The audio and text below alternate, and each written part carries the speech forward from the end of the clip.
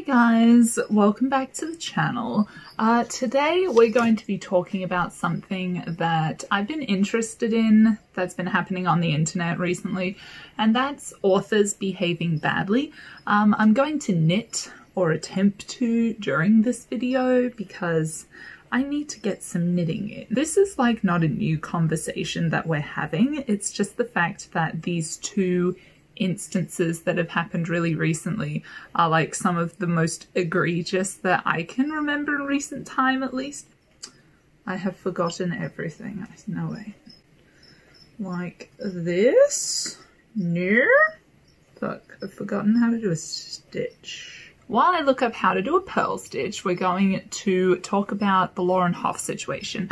So this happened mostly on Twitter. Lauren Hough, I guess, is this author who recently came out with a new book.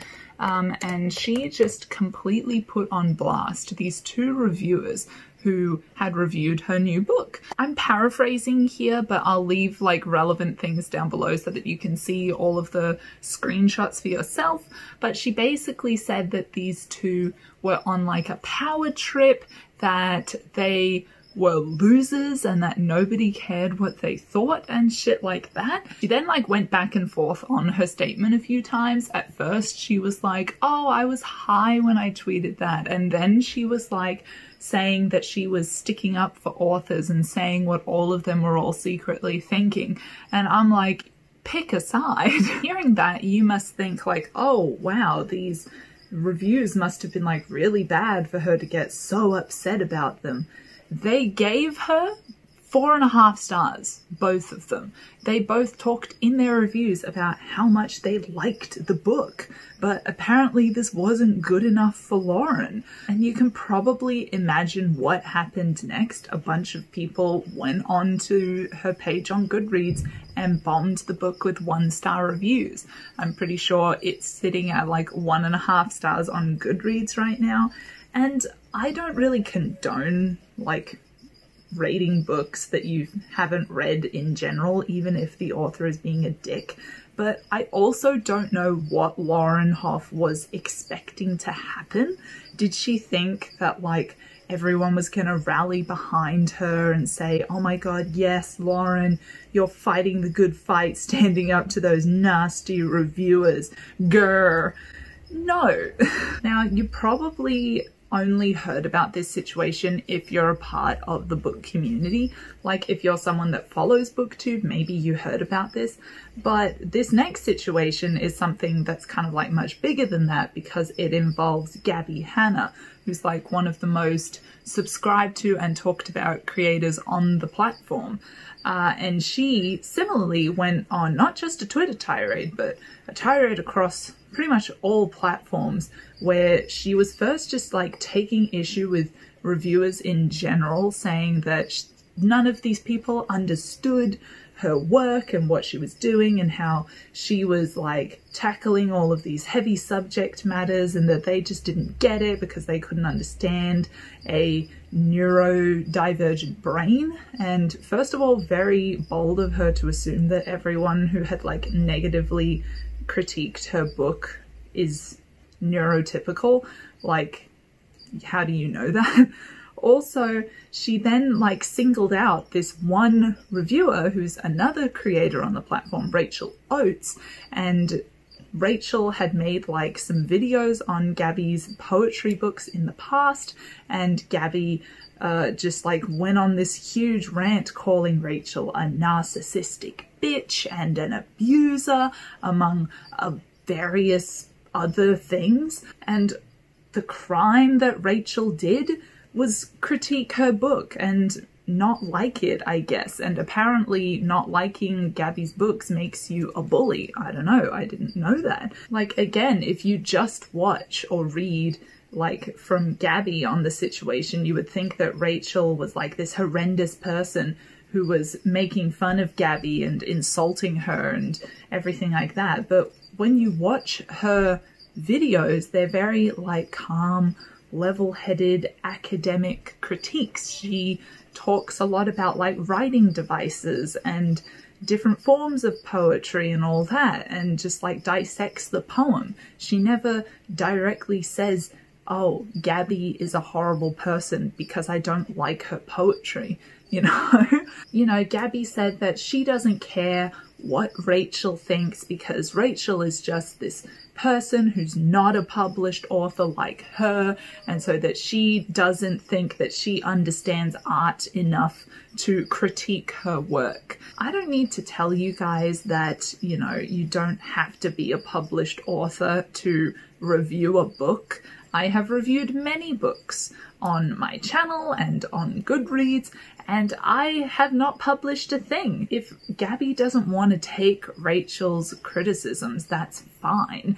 Like, authors can do whatever they like, but your craft is going to suffer, as evidenced by a lot of people giving similar critiques to Gabbie's second book that they gave to her first one, because it's very similar, the things that are wrong with it. And you know, if the only people who were allowed to review books were published authors, the publishing industry would just like collapse in on itself, because authors and books in general rely on reviewers talking about them.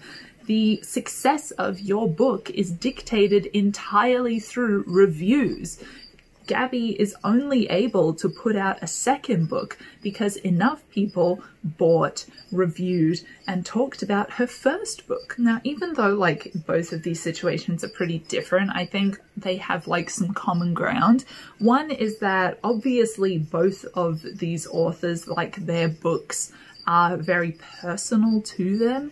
Lauren Hough's book is like a non-fiction book of essays about her growing up in and then surviving a sex cult. And Gabbie Hanna has said how, you know, so much of her poems is about like her struggles with mental health and other subject matter and things like that. And I totally understand why someone would be defensive of that. Anytime you write anything and put it out for other people to read, you're basically like tearing off a piece of your soul and offering it up for other people to judge. And when people say like not great things about it, that can hurt. I'm not denying that Gabbie was probably upset about some of the critiques that she got.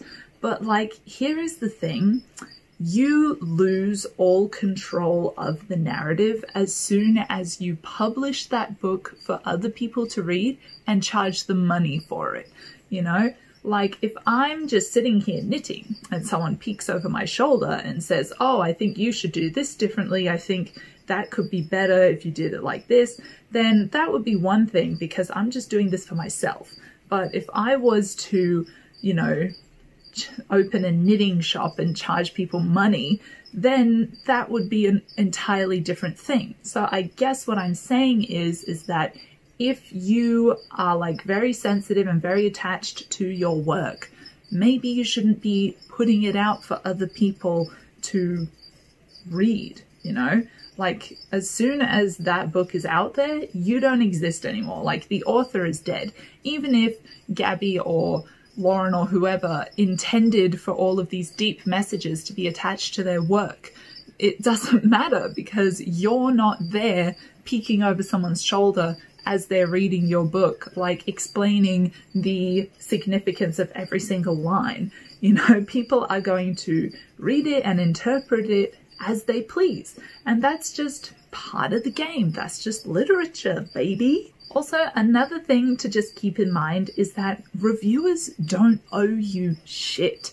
You are not entitled to a positive review. Someone says that your book is poop, you're just gonna have to deal with that. So I guess in conclusion to all of that, don't go after reviewers because it's gonna reflect poorly on you and your publisher and is just gonna attach this like negative connotation to your work that wouldn't be there otherwise. Secondly, not everyone who critiques you is an abuser. When people like just so casually throw around such serious terms like that, it bothers me because it just like takes away all of the meaning behind like a really serious accusation. You know, if someone steps on my foot, I'm not going to call them a narcissistic abuser. Like, let's not make light of a serious thing. Another thing to remember is that not everything is a personal attack. If someone is critiquing your work, they are doing just that. They're critiquing your work. They're not criticizing you as a person. Not everything is so personal. And I understand that when you're like a public figure and you're someone who has probably had to deal with a lot of people giving you personal attacks, I can understand why you would maybe be a little bit defensive, but you can't carry that over into your professional life because it's just not the way to go about things. I guess at the end of the day, my message is just stop it. Get some help. Anyways, I've managed to make it through one row of stitches, so I guess we'll just call it there for today. But yeah, if you enjoyed this video, then please like and subscribe, and I will see you next time. Goodbye, guys, and remember, stay sane on that internet. Bye!